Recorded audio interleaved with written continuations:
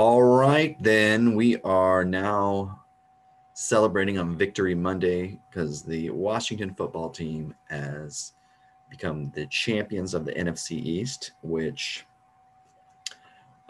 is pretty interesting based on everything that happened this year. This was probably the most tumultuous year that uh, the franchise has had.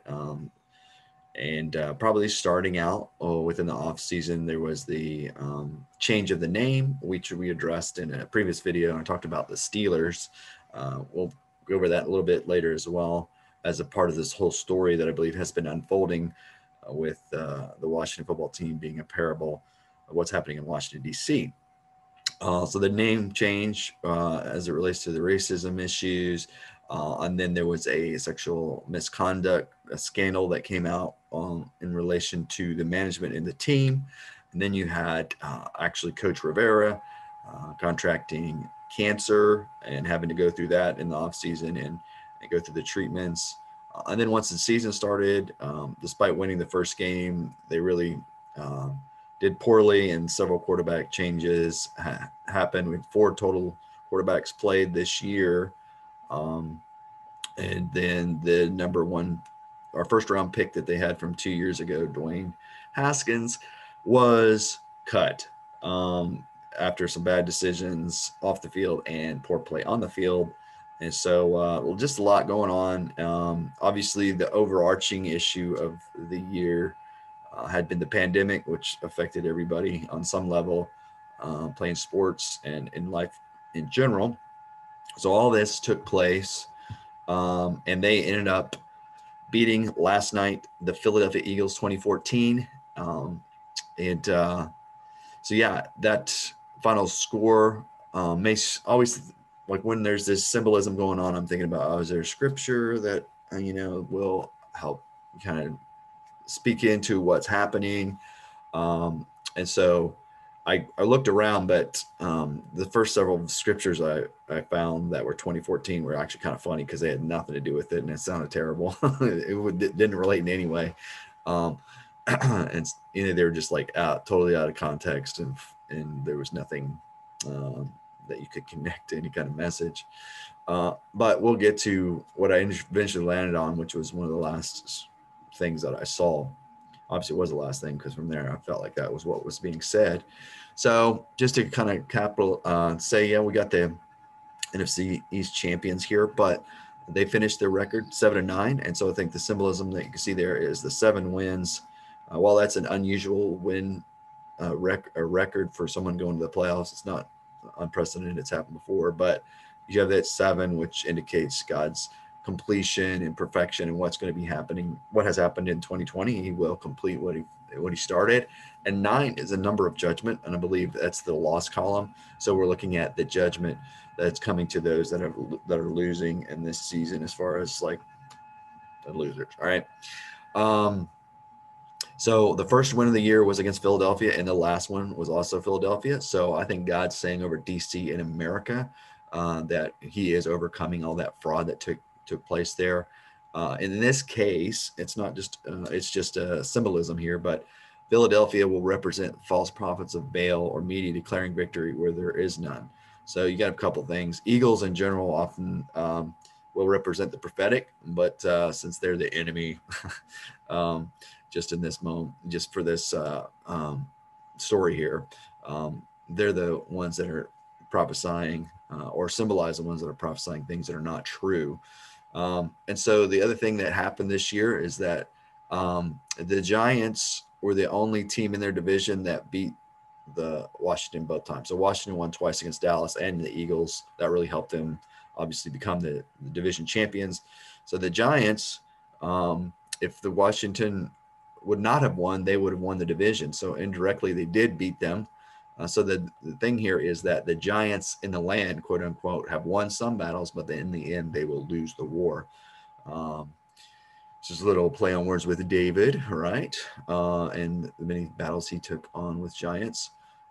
Once again, we've mentioned the Steelers in the past. That was their signature win of the year. At that time, they were undefeated.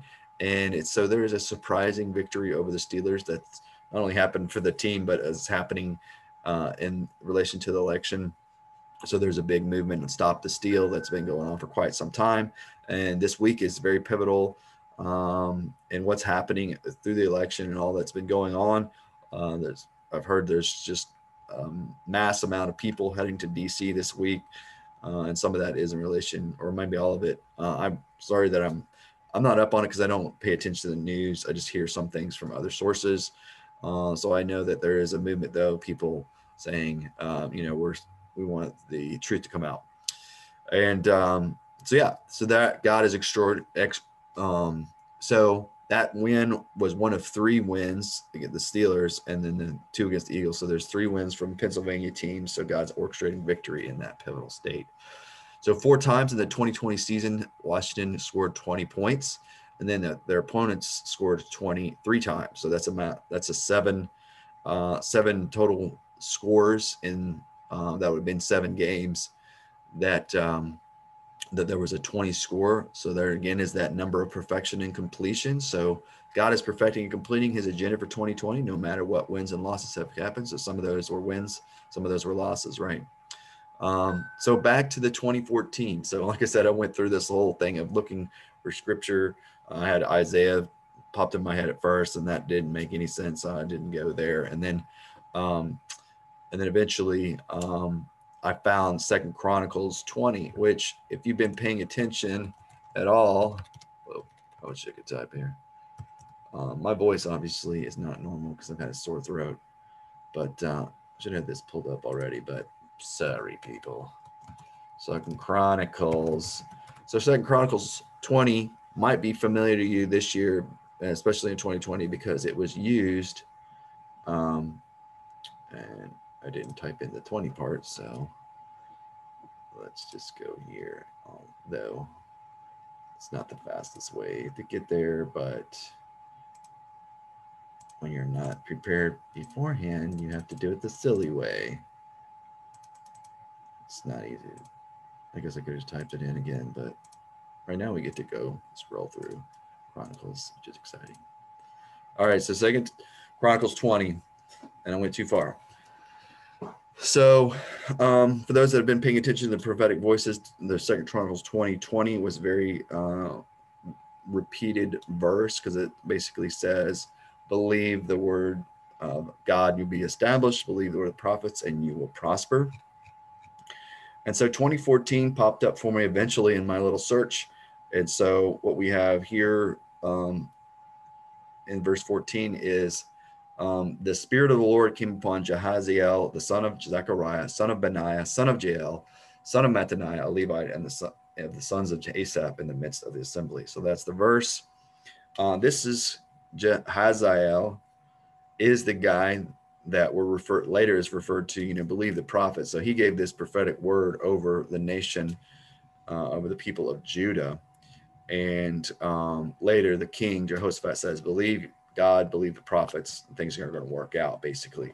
So that's where this starts, right? Well, this whole thing, I think, is a picture of what we've encountered this year, last year, what's happening currently. So verse 15 says, and he said, listen, all Judah, inhabitants of Jerusalem, and King Jehoshaphat, thus says the Lord to you, do not be afraid and do not be dismayed at this great horde. For the battle is not yours, but God's. Tomorrow go down against them. Behold, they will come up by the ascent of Ziz. You will find them at the end of the valley, east of the wilderness of Jeruel, however you want to say that. You will not need to fight in this battle. Stand firm, hold your position, and see the salvation of the Lord on your behalf, O Judah and Jerusalem.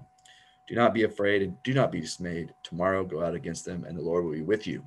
Then Jehoshaphat the king bowed his head with his face to the ground, and all Judah and the inhabitants of Jerusalem fell down before the Lord, worshiping him.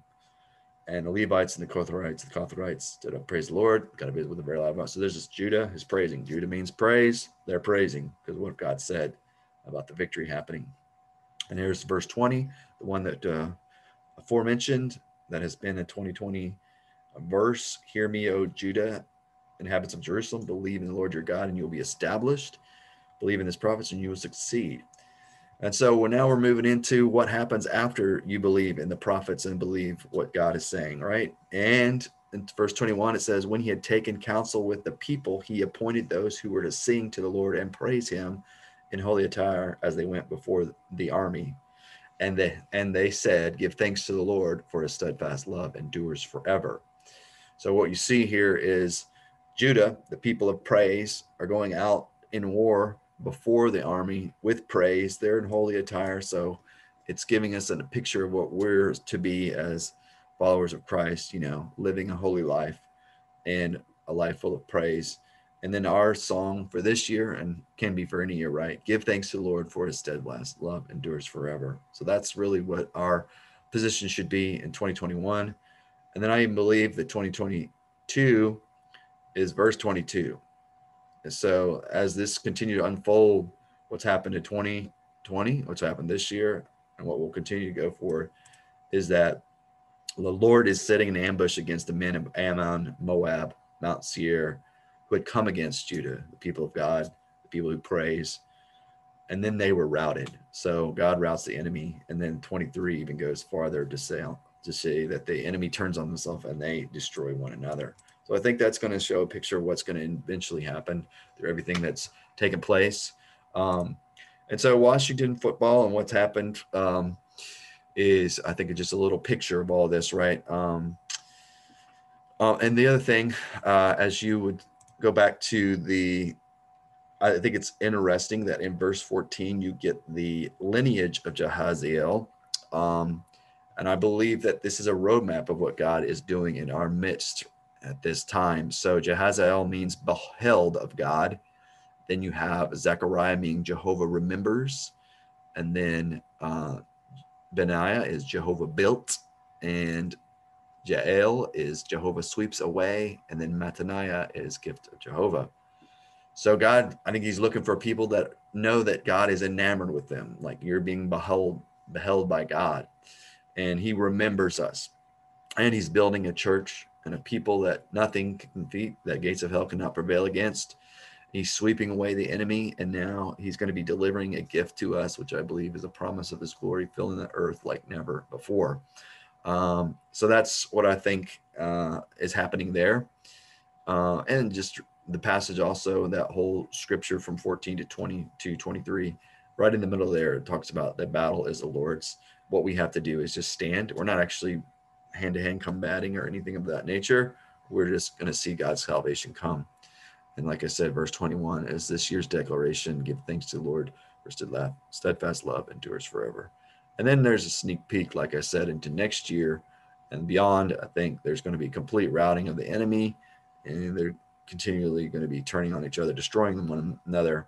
But complete victory is coming. I wanted to bring out a couple of other things that I thought were interesting.